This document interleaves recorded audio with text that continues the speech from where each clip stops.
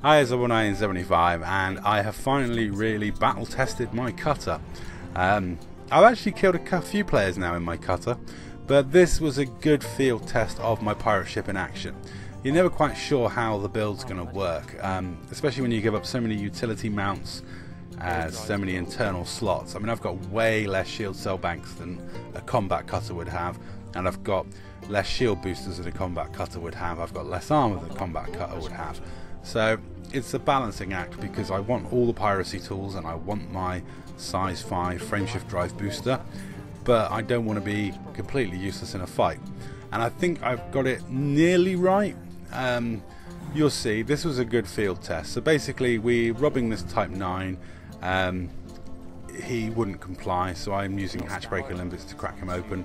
I'm just aggroing the police because Bourne's in a hull tank crate with bi-weave shields, so he doesn't really want the police shooting at his bi-weaves. It's much better that I soak that with my cutter shields, because my cutter, like I say, even though it's got a manifest scanner and a wake scanner, it's got decent shields.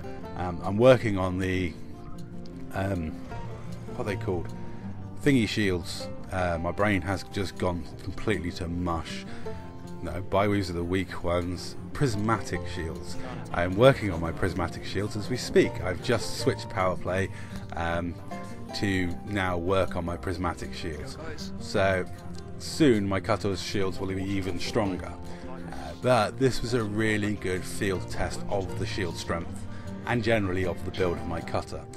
So as you can see, I've used the hatchbreaker limpet to crack open that Type 9. We did know he was in a wing. And lo and behold, while I'm thinking about launching collector limpets to scoop up that cargo, I start getting attacked by another player. A Anaconda and a Type 9 both jumped in to try and save their friend, and I've got to say, fair play to both of them. I'm very impressed, especially with the guy in a Type 9 jumping in to try and save his friend. The Conda proceeds to light me up. It does a pretty good job of damaging my shields, considering I've got the 3 or 4 NPC policemen and this guy lighting me up. Though I've got to say, the field test has worked. My shields held their own. They worked acceptably. I wouldn't say they're amazing. I could definitely do better, but as far as the sort of the mix between shield strength, overall shield strength, and immunities, I think my shields have proved themselves. As to firepower and weaponry, considering this was leftover weaponry from my FDL and crate that I've just plonked on this, the weaponry is fine. I'm thinking of doing a different loadout for it for when I actually do piracy, but this loadout works really well for undermining, so I'm probably going to keep these weapons and have another set which will be 2 large, 1 huge beam laser, and then all missile launchers on the mediums, because I've just unlocked some missile launchers that are quite fun. But we'll have to see. I don't know. That's a plan. But as far as the current weapons on it, they've proven themselves now in combat. The DPS is pretty good on the well, I always knew the DPS was pretty good on the multi-cannons, and the plasmacs are, though I don't use them as often as I should, I only use them occasionally in these fights, they are very, very useful, and they do a big amount of splash damage. I use them quite sparingly because I'm tanking my shields, so I'm not charging that to constantly be firing them. But they do, when they hit, do a decent amount of damage, and they've got good scientific effects on them. This guy's build, well, it wasn't a combat Anaconda, clearly. I think he was trading as part of a wing, and he was hoping to drive us off quite easily. I don't think he really knew what he tangled with, and he really pays the price. But I've got to say, an honourable, good commander who,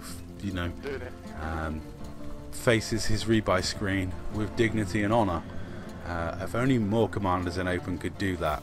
So I salute this commander. Not only did he jump in to try and save his friend in a not optimised combat, but it's not a combat ship. Clearly his shields aren't that strong. It's either not a combat ship or it's a bad combat build. I don't know which. Actually, I should say that. But he bravely jumps in to save his mate, fails, but doesn't combat log, honorably takes the rebuy screen, and his mate in the Type 9, in fact both Type 9s involved in this, both did escape. So in a way he did succeed, even though he died, he did succeed in saving his friends. Both Type 9s did escape from our clutches, and we didn't actually get to pirate any of the cargo. They did lose a bit of cargo to space, but they didn't lose any cargo to us, because by the time we got to go around and collect it again, it had blown up in the vacuum of space. It's a bit of a shame. We didn't get anything other than the glory of the kill for this one.